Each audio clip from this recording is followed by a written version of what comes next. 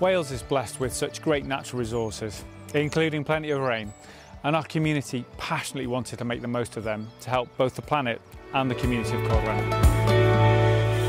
Working with the Energy Service, we devised a scheme that would do just that.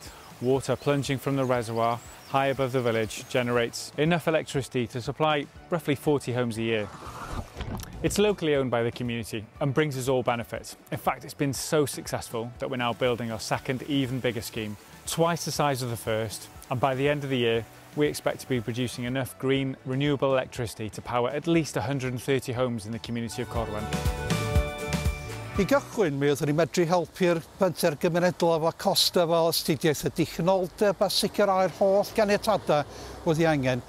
Wedyn, efo cynllun hydro Bonwm, mi oeddwn ni medru helpu nhw sicrhau pecyn cyllid i adeiladu'r prosiect. Rhyngddyn nhw, mi fydd y ddau hydro yn arbed yn bell dros 1000 o direllu o carbon dioxide dros ei oes ac yn cynnig cyfle i bobl leol cael trydan ratach trwy'r Clwb Ynni Lleol. It's about local generation for local demand. The scheme really has boosted the community, brought people together and saved locals money in the process.